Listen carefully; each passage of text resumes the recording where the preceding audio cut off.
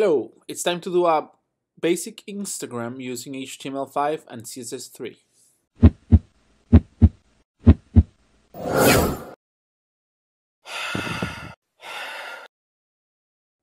Okay, the first thing will be to look for the project here inside the project's link in the Breathe Code platform. Here it is, simple Instagram photo feed. Click on view and then go to the README file. It says, congratulations. If you're about to start this project, it means you already have enough knowledge to start doing interesting stuff. Deliver, deliver, deliver. From now on, you're going to be treated as a developer, and good developers are the ones that deliver. We're not going to give you stickers for effort. Just like in real life, your performance is measured on productivity, period. Instructions. Using everything you have learned with HTML and CSS3, please create a website that replicates this picture. Let's open the picture.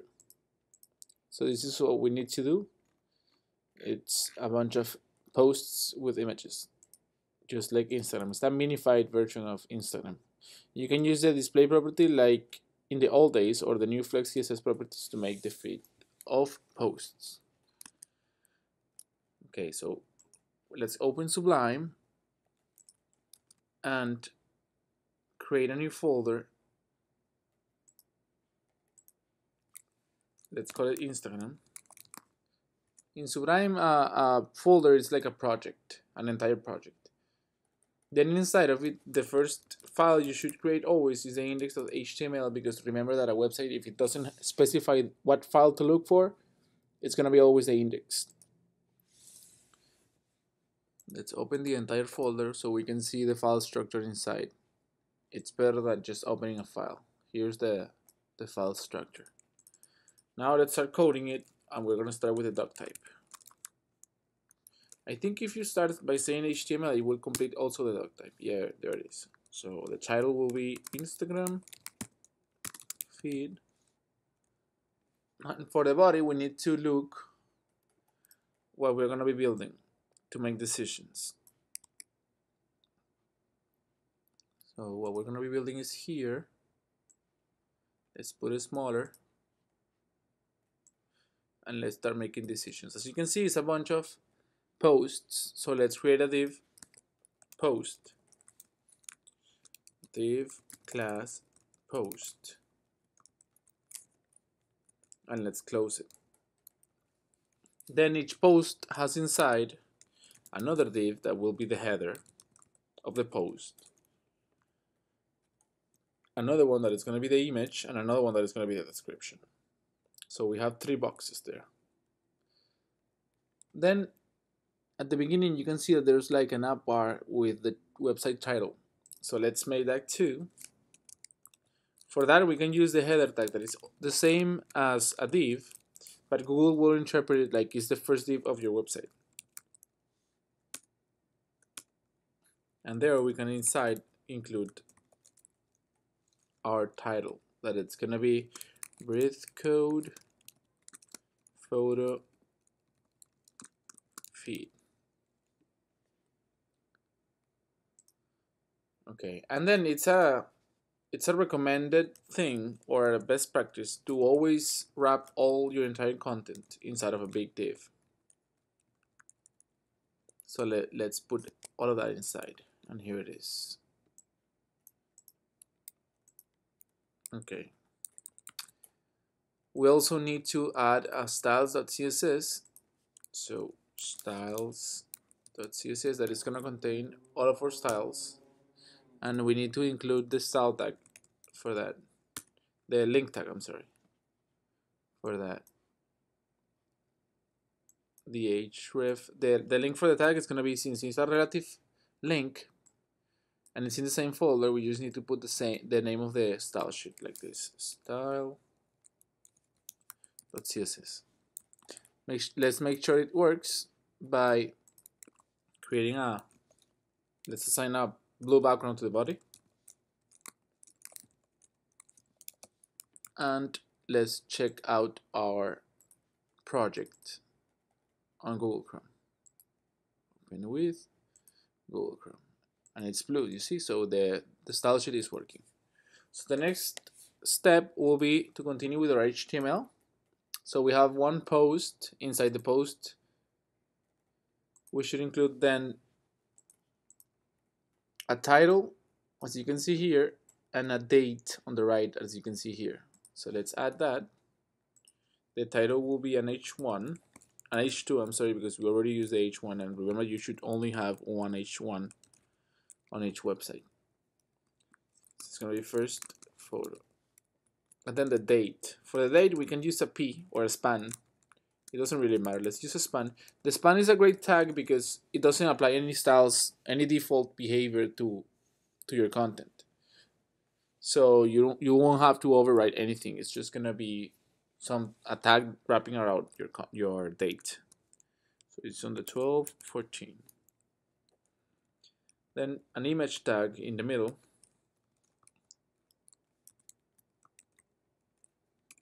Image.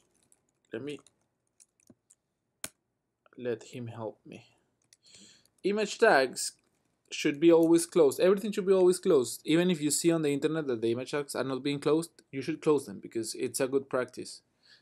And later when we use React will force us to do it. It will give us an error if we don't do it.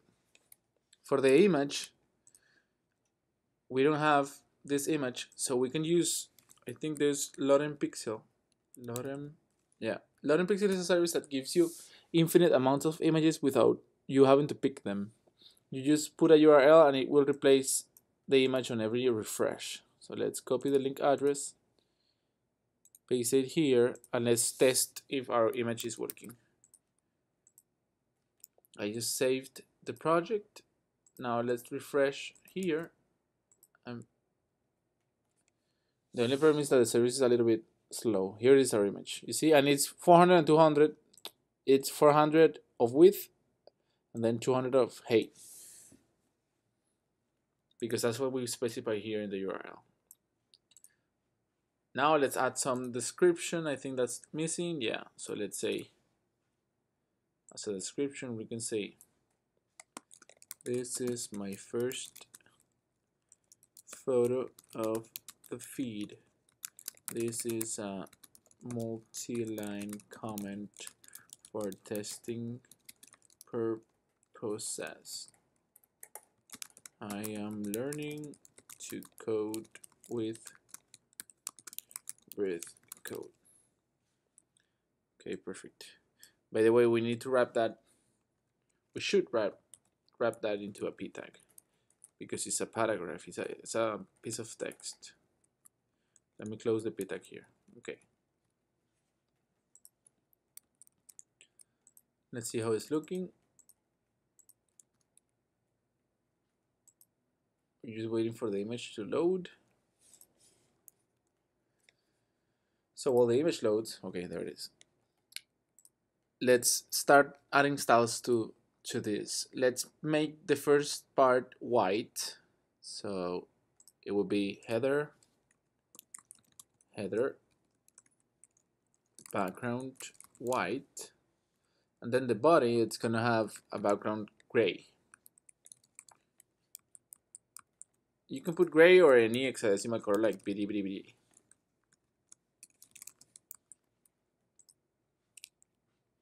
Then we should make also the post. It has a class already, so it will be div.post background white. And let's see how it's looking. Okay, it's looking better. To fix this great stuff, well, you can see that the entire body has like a margin on the right and on the left too. So to avoid that, what we're gonna do is to make the body margin 0. Let's refresh and see. Yeah, we don't have the white border anymore. Now to fix the problem with this gray area that is on top of the H1, let's inspect it, and it's gonna show us that it has a margin, you see? So we need to apply a margin. We need to remove that margin. So let's say that the H1 that is inside the header, it's gonna have now margin 0. And if we refresh, it will probably work. Yeah, we don't have any more the margin on the top or on the bottom. We still have this margin on the bottom, but it's not because of the H1. It's probably the post. Let's see.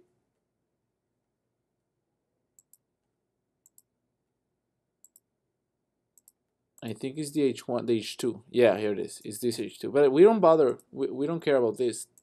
I mean, we're supposed to have that space. As you can see here, there's a space. And this gray is lighter, so let's make it bitty bitty bitty.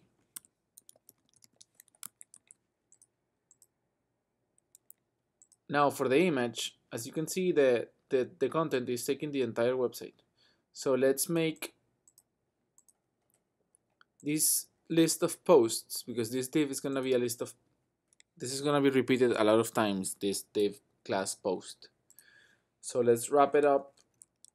Let's wrap it into a big container, class container.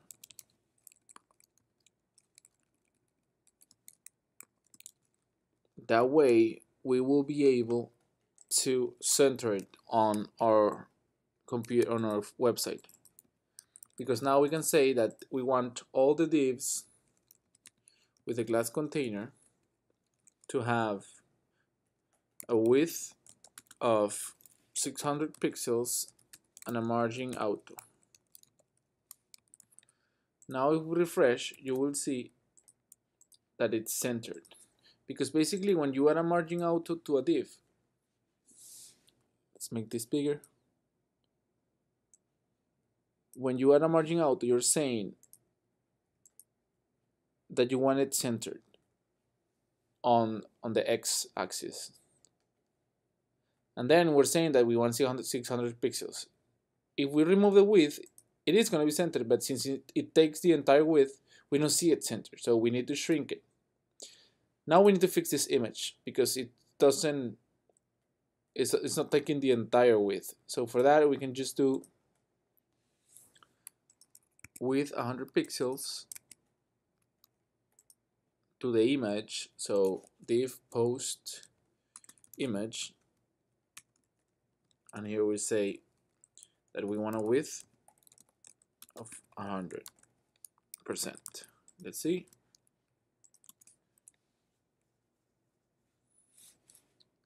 Let's wait for it to load.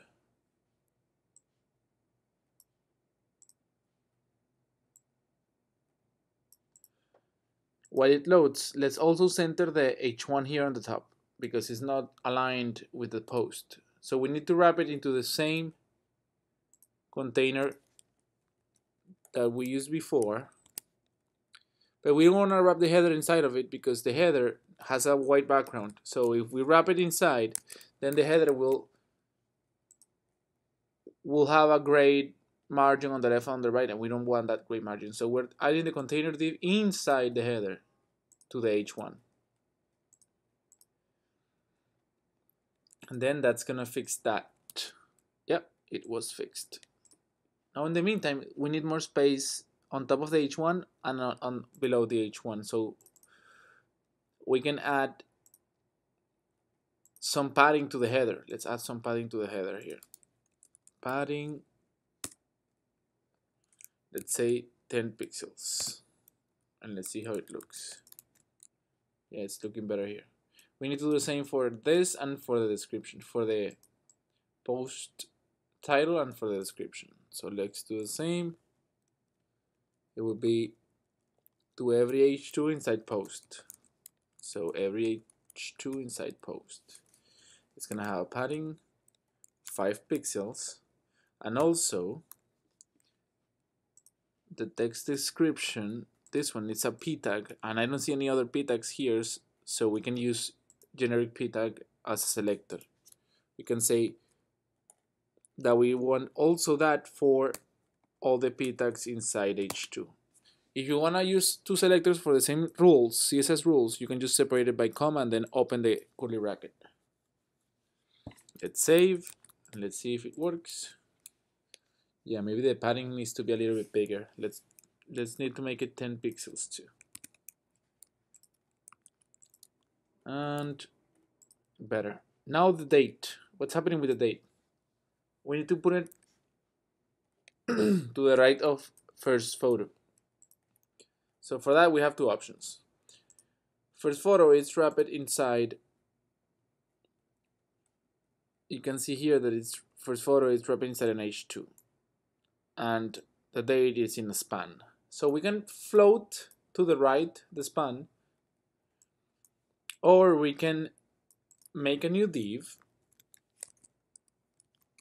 and inside add this H2 into that div, then make another div for this one, and we can tell this first div to be to move to the left and this one to move to the right with displaying line. Let's call this post header, and we can tell post header like this. We can say to any div or any element with the class post header inside post, because this is the parent, but to the first child,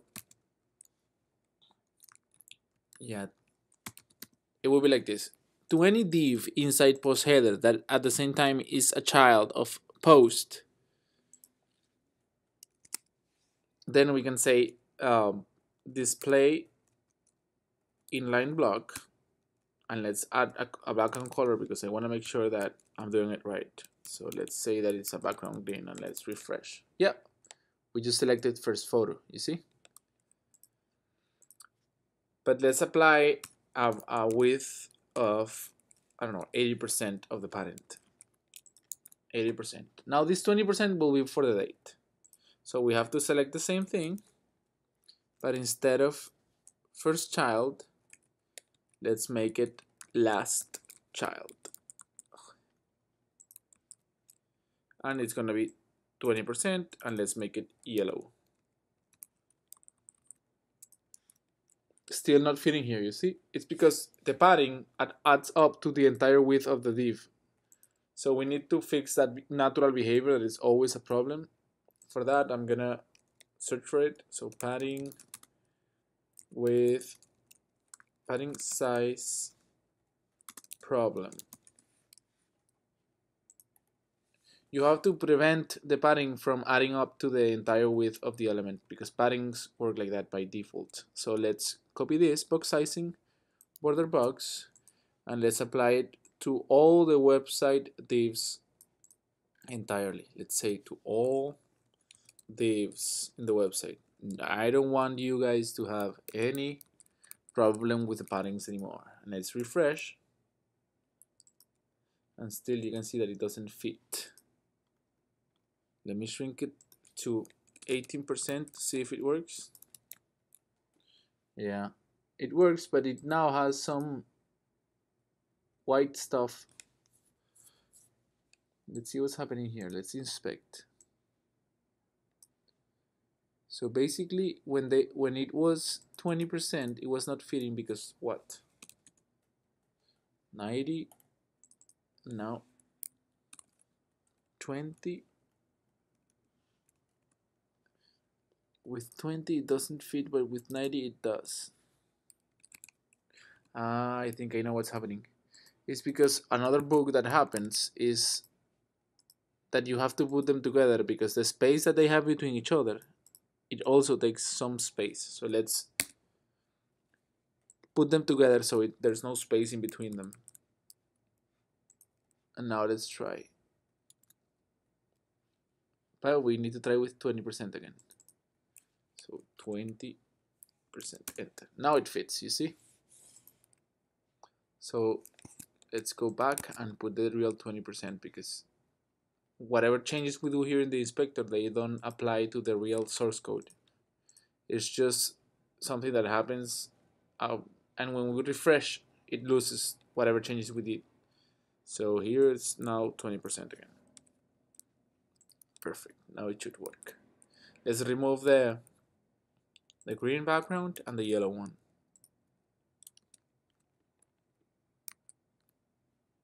and refresh again. It's looking better. Now there's like too much padding here. How do we fix that? Is padding the problem? Let me see.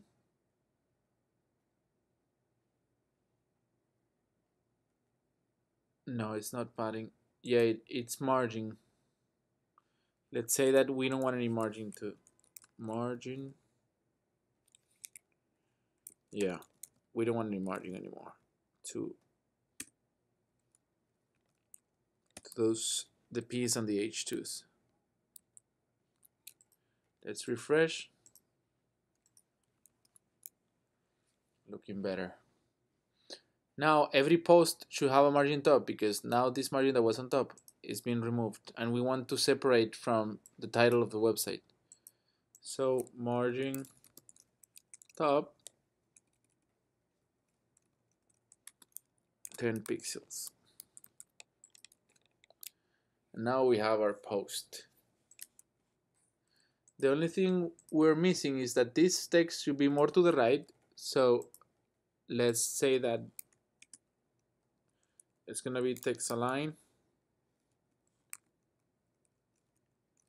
right.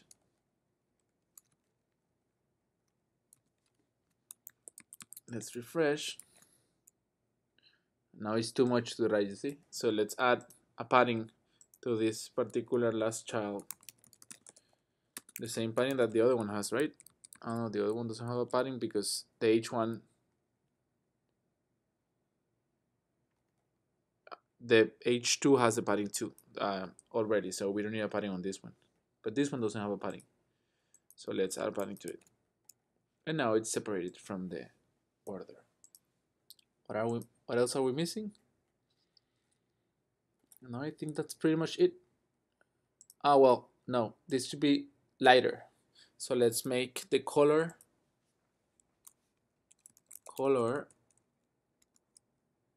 let's say gray to see how it looks. Yeah, there it is. It's lighter. And maybe the breathe code hashtag, it's bold, you see? So let's make that 2. Let's go to the hashtag breathe code here. Yep, let's wrap it into a span because we know the spans.